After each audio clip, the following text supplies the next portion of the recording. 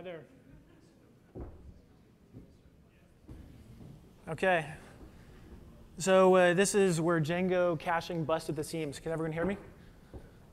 So what we try to do is find a caching talk that focused on people that have applications that are sort of the middle size, not sort of gigantic scale, but like these middle size applications, and that process that goes into going through the application and finding out that cycle of optimization that goes in with it.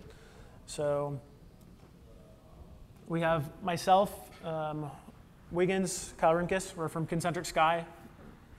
We do web application development in Django. We do all the mobile, native iOS, Android, and we do a bunch of enterprise educational apps. Groups like Encyclopedia Britannica, National Geographic, and NSF. And we're based in Oregon, Eugene, Oregon. Some of the technologies used on the Django side. Here, some fun ones, some less fun. A few of the things that we've created and released. We have a number of other things we've created we haven't released yet at this point. We have about 50 plus people. Django team, we have 10, about to be 11. Design team, 5. Project management team, 9. 3 sysadmins. So a lot of sort of what we end up doing is spawning off teams and figuring out efficient ways to do projects where the teams are always changing and people are going over. Finding out how to take on that project. So here's a joke that's been cached from previous presentations. 2 hard things in computer science: cache and validation, naming things, and off by 1 errors. And since we're talking about caching, I had to include that.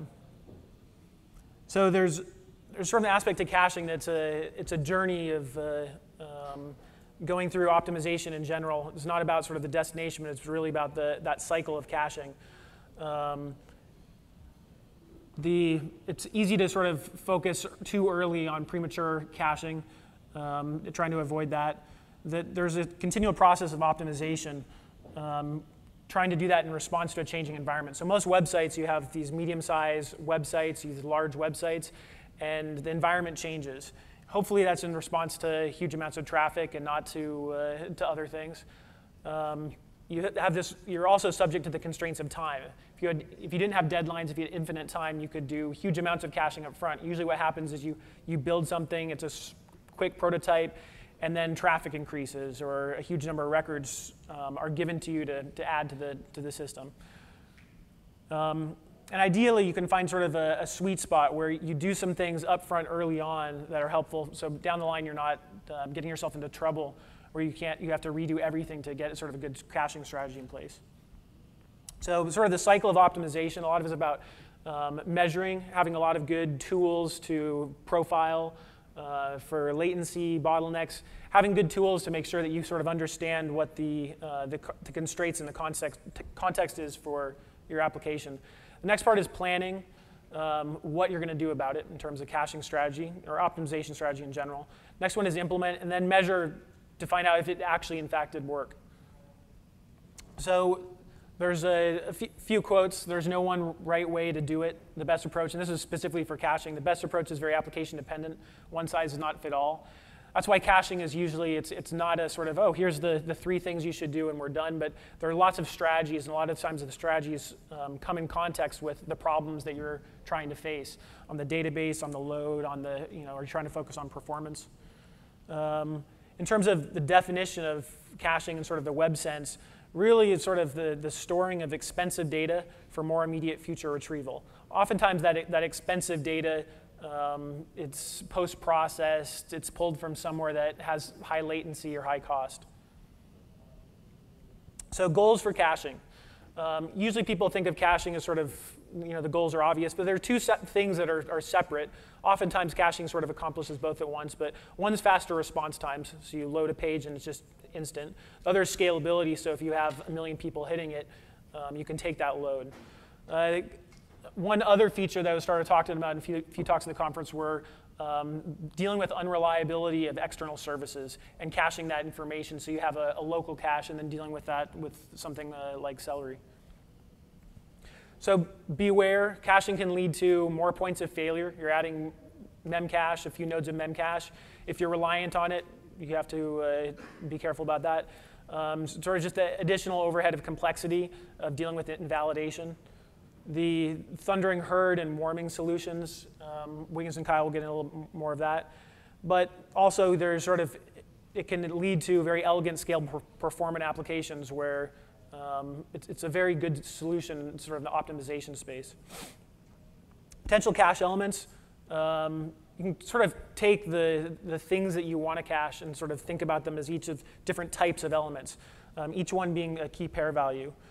With that, there's sort of what are the strategies to deal with those key pairs? How do you think about those things? So the first one is what are the data to cache? And I'll talk a little bit more about knowing those data. Next, where will it be stored? Is this going to be something that's memoized in the Python side? In memory in the process is something that needs to have a backend server. Memcache is a popular one. There's another talk just a little bit ago on Redis. Where is that cached item going to be rendered? Is it going to be in the app? Where in the app? Query, view, template layer? Is it going to be outside the app? Is it going to be client side? Is it going to be edge side? Upstream something like Varnish or Squid. There's a lot of times people will use something via Ajax and pull via web service where something is cached. And then also, do updates happen to those cached items leading to invalidation inside the request response cycle, or are they outside that request response cycle in some asynchronous mechanism? So as I was doing this, I realized that there was sort of a helpful way of going like, here's a cache item, and just sort of thinking at sort of Mad Lib style. So you have, I want to cache X data so that it stores it here, and when needed returns where is it going to be? Where's the sort of the nest of that going to be? Via request from, is it going to be inside the app? And then just sort of about the updates. Updates to occur in, outside, sometimes both. It's going to be, might have some asynchronous things, other services updating that database. Do you have assurances that it's just going to be your app that's modifying it? And then the request response cycle, and when they occur, what happens there? Does it trigger some type of update job, or does it just invalidate it and anything related to it? So another thing to sort of think about with cache is, if not in cache, how problematic is that? If you've gotten to the point where you have cache and you've become completely reliant on it, what are the implications of that? I hope the cache had better be fairly fault tolerant if the more reliant you get on it. So there's sort of the last piece I'm going to talk about is the properties of the cache data.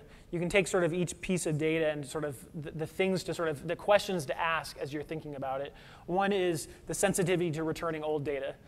Sometimes you're going to be in places where it's fine to return slightly stale, semi-stale information. It might be you're pulling from a Facebook, Twitter stream. You're doing something asynchronous every 5 minutes, so it's not a huge problem. Other times, you just wrote to it. It's an important thing. You just want to pull it back. It has to be the same thing.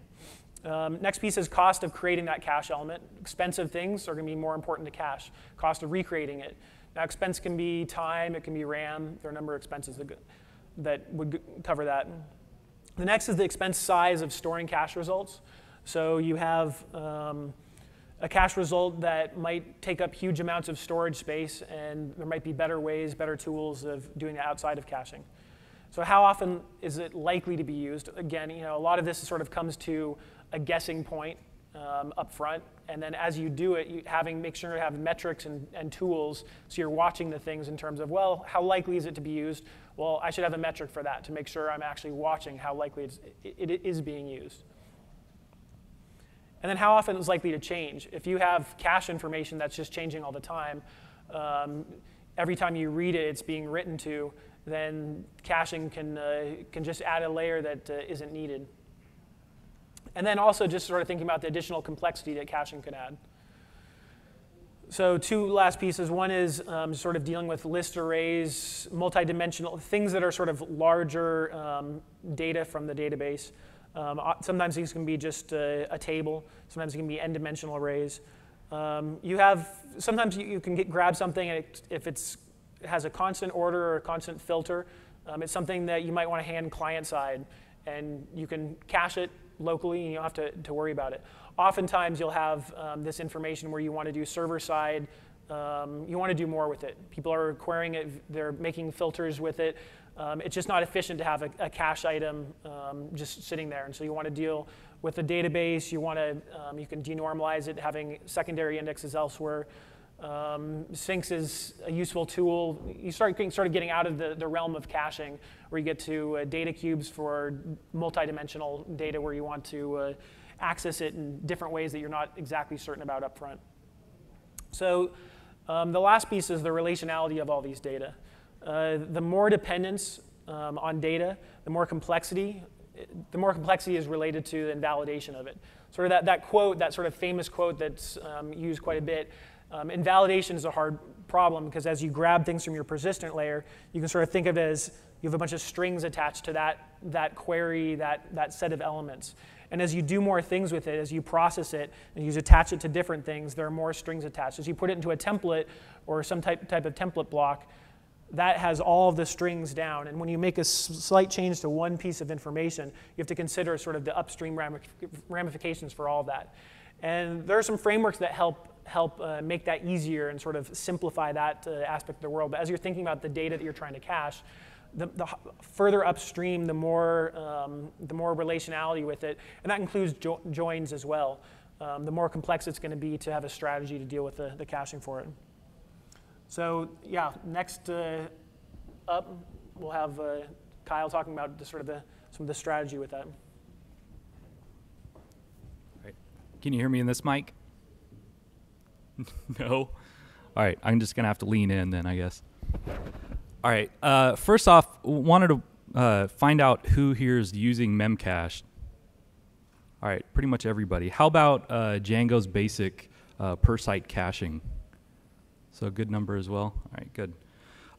Who here has listened to Noah Silas talk about cache rules, everything around me? All right, we got a couple. So you'll hear some familiar themes then. In his talk, he didn't want to talk about the source of that title, Wu-Tang Clan. We are, just for this slide though. So if you want to know anything about that, you can Google or ask me about after the talk. So back to Django. So does caching in Django just mean using Memcache? A lot of it is commonly used and easy to set up, and a lot of caching frameworks have documentation, something along the lines of, this was developed specifically with the use of Memcache in mind. So it is very common, and that is acceptable to think that they're the same thing. So next, we'd like to talk about caching in the context of an imaginary website project that we're working on, and we'll walk through some of the growth of the site and what issues we might hit along the way. So this is our imaginary website. It is just a fake, so no copyright. So as many of you may have experienced, we have this great idea, but we don't have the time or money to necessarily roll out a huge scaling site from the very start. We shouldn't completely ignore scalability, but we have limited resources, and a site that launches is better than one that's prematurely optimized. So marketing or management might have constraints on the project outside of development's control. And we're not here to, wag a finger at you and tell you how you should have done things all along, but we're going to try to walk through some real issues and present some solutions. So we have our site. There may not be very much data in it. There may not be very many users yet. Perhaps a significant amount of the traffic is just the developers testing the site still. That happens.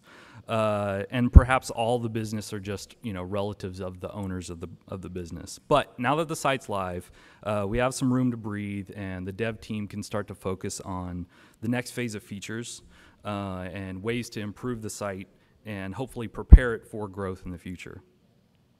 So the first thing, as many of you are using, is per-site caching. If you're not familiar, it's very easy to set up from the Django documentation. You just define a cache backend and set middleware for updating and fetching from the cache.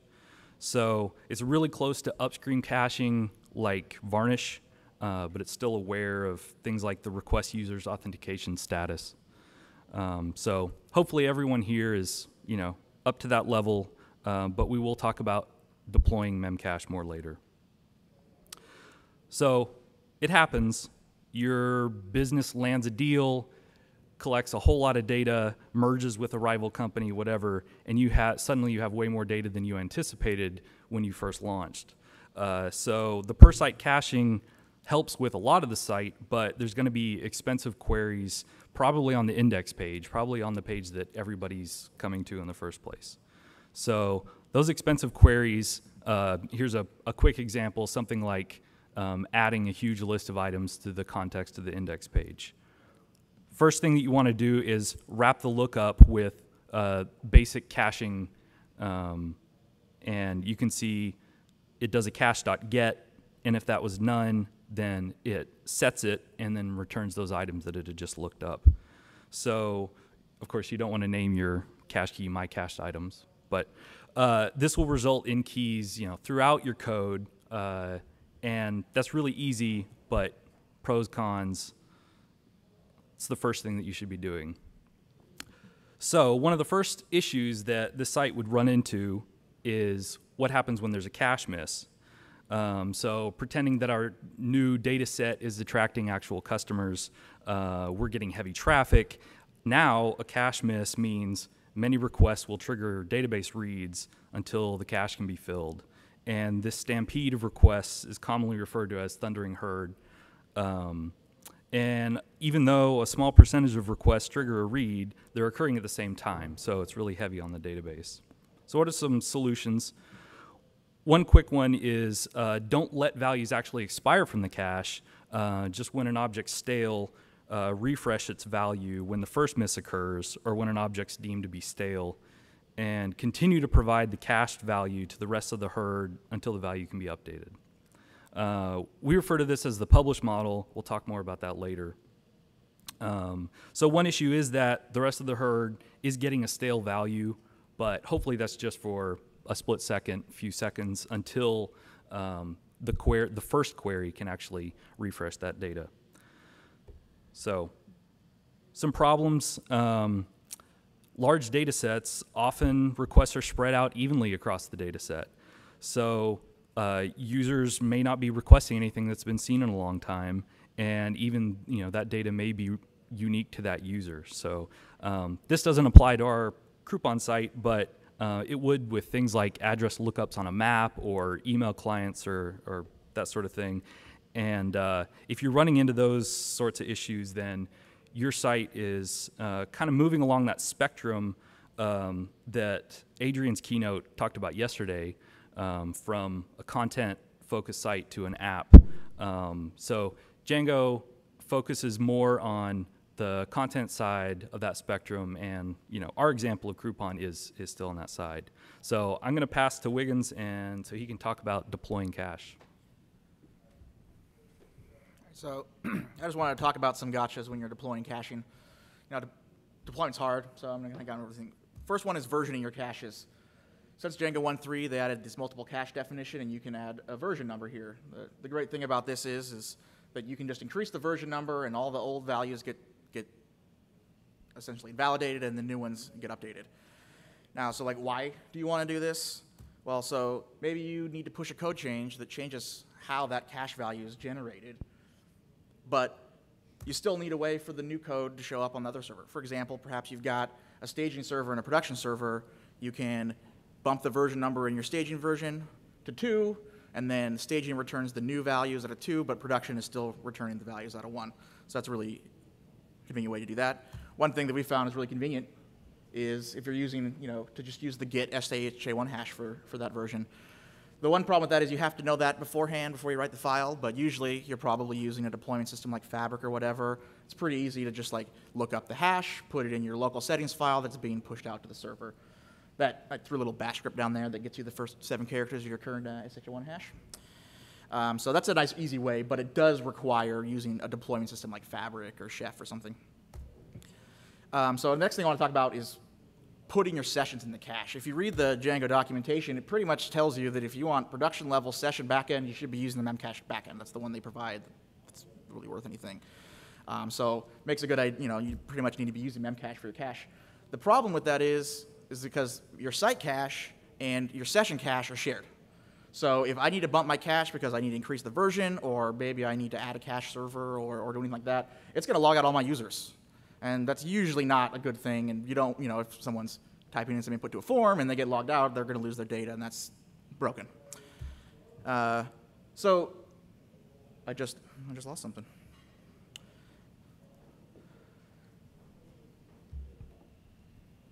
So Django 1.3 added named multiple caches, which can kind of help sort of sort out the solution.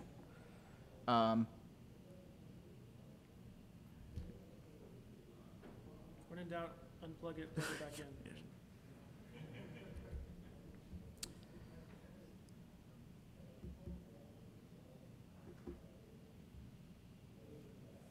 Now they're all blank. Great.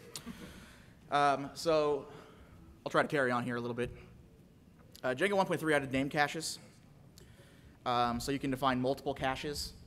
And you can see this in the Django cache documentation. It's pretty straightforward. You can define different endpoints and give those names caches, much like multiple databases. The problem that we run into with named caches is... Sorry about this. Just restart the new computer and then start back up. Yeah.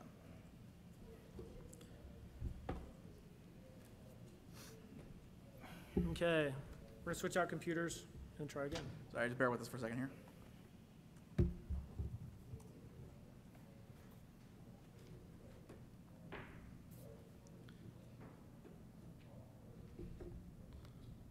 Where were you?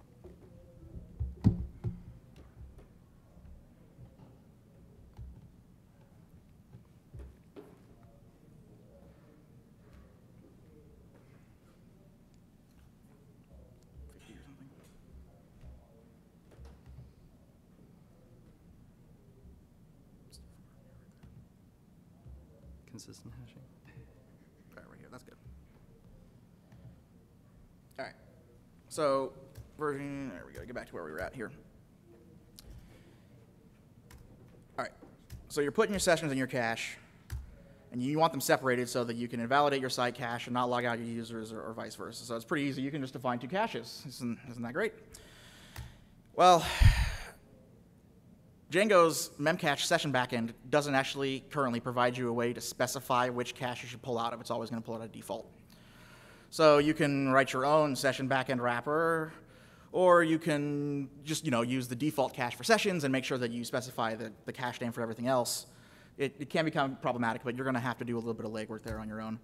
The next thing I want to talk about is consistent hashing.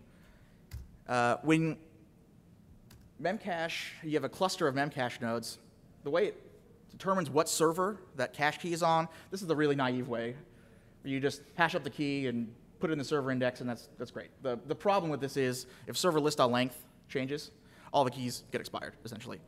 That means if you have a cache node go down, or if you need to add a new node, then basically you've invalidated your entire cache, logged out your users, created thundering herd problems, all that sort of thing.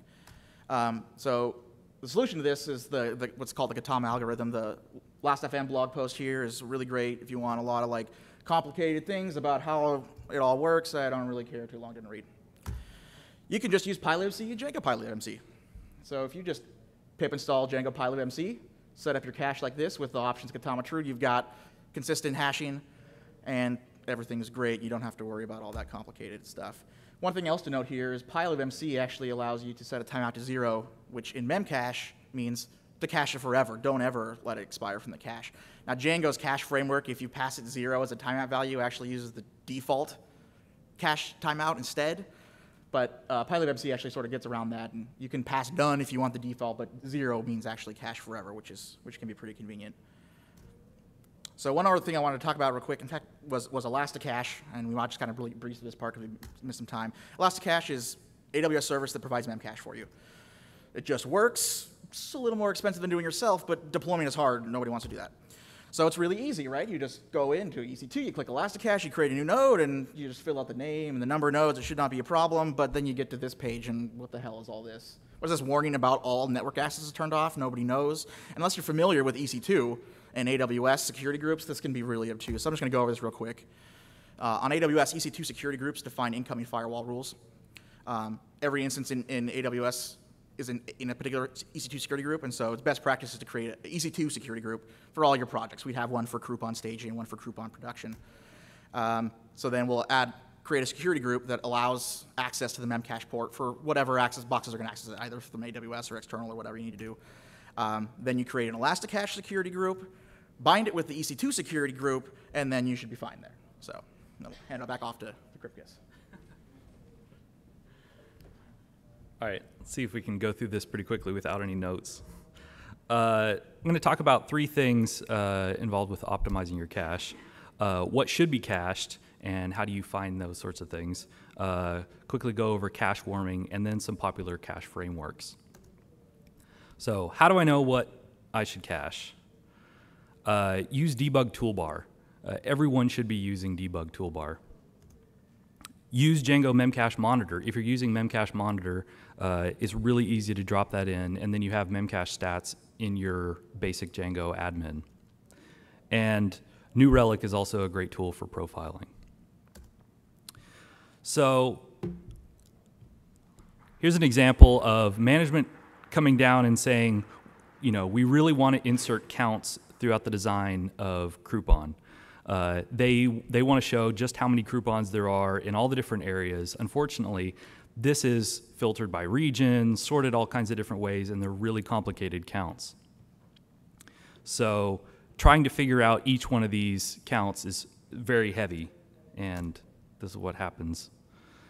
So what are we going to do about that? To calculate those counts, we don't want any users to have to see those counts. So we're going to warm the cache asynchronously, and then we're going to allow web requests to remain fast and not make the users actually do all that work. We don't want any users to have to see that work. Basic, per site caching, it basically, whenever the cache rolls off, then some user is hitting the actual database to repopulate the cache. And in this case, that works sometimes. In this case, it can't work. You'd have a page load of 30 seconds or something. Kicking off cache warming, the easiest thing is to write a manage py command and let celery or cron kick that off. Moving on. So here are some popular caching frameworks. Johnny Cache and Cache Machine are really popular. Cache Model, shameless plug for a framework that we wrote. AutoCache, and you can find all these and a lot more on Django packages, which you should be using to find packages for Django. It's really useful. So some people don't know about it. Real quickly, I wanted to talk about a couple features from Cache Machine, Johnny Cache. So Cache Machine provides a mix-in for your models, and then a manager to override. And so you can use Jinja2 template tag to actually wrap any query sets that are inside that template tag will get cached, and it provides a list of cache keys that go with any object. So if that object's updated or deleted, then all the cache keys that are associated with it will also get cleared. And that also applies not just for regular query sets, but for template caching. So here's some links for Johnny Cache as well, Cache Model, and one quick note on AutoCache. It actually it doesn't override objects for your cache keys. It actually provides a separate manager. So instead of using mymodel.objects, you use mymodel.cache.get. So, and then Wiggins is going to talk about the publish model now. So yeah, I would want to talk a little bit more about what we call the publish model and what that actually means, though we are kind of running short on time, so I might just kind of rush through some of this stuff here. Basically, the whole concept of the publish model, I was inspired by this by watching Noah's talk last year at DjangoCon. And then also, Jacob Kaplan-Moss's talk just a few weeks back at OzCon also talked about this, and I'm going to kind of crib off them a little bit here. So what is the publish model? So basically, you cache everything forever. Once it's in the cache, it stays there forever. And if you hit the cache and the data is stale, well, you still return the stale data.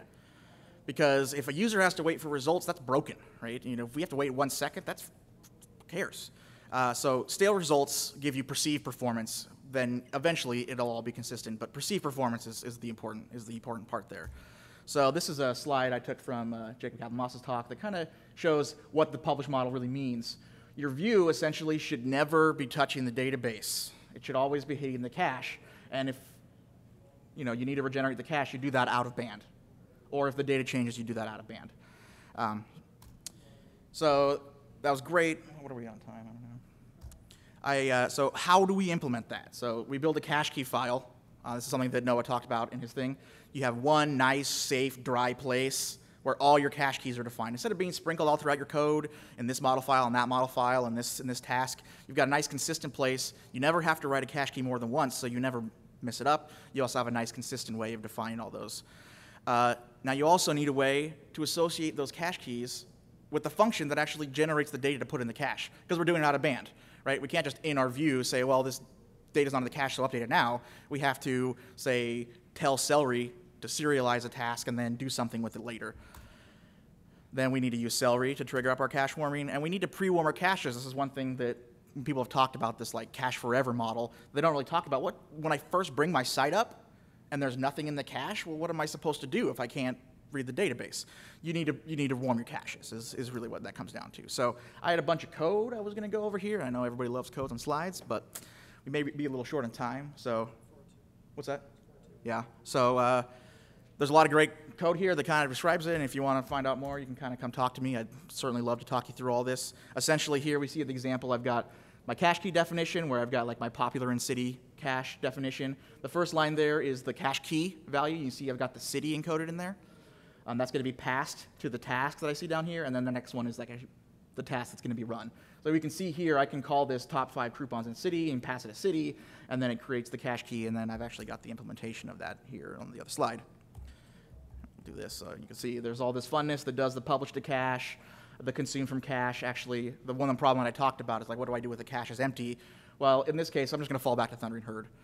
You should have been warming your cache in the first place, so you probably won't hit this problem, but if we do need to, we should at least do something to display the user, not just like crash and throw an exception. We should at least show the user can wait in this case or whatever. So this was kind of just a quick example of how this is being implemented, those 2 functions I show you. Like anytime a crouton model changes, we need to tell the cache to update.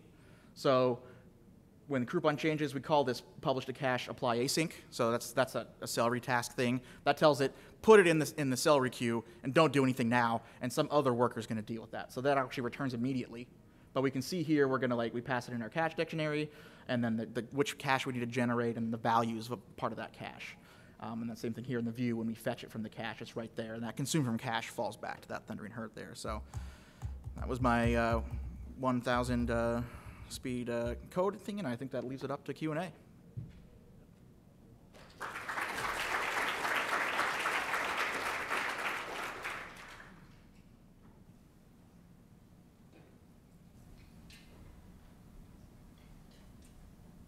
Hopefully a quick question. What's the difference between using a version and a key prefix on the caches? From what I understand, there's not really that much difference. What Django caching does is it takes the key prefix and the version and the name and puts them all together as part of this thing. So you can either change. I think the prefix is just sort of syntactic. The prefix should never change. And in fact, in my example, you saw I had prefixes, one for caching and one for the other one. But then the version number can easily increment. And the Django cache backend does have support for getting different versions. So you can get the same key prefix, but a different version. So I think it's just one of those 2 different levels that you can Okay. And I think a common use for prefix are multi-sites using the same memcache, whereas versions are different versions of the same cache. Have you got these slides online somewhere? We will make sure to get them We posted will, yeah. on SpeakerDeck. Yeah. Thanks.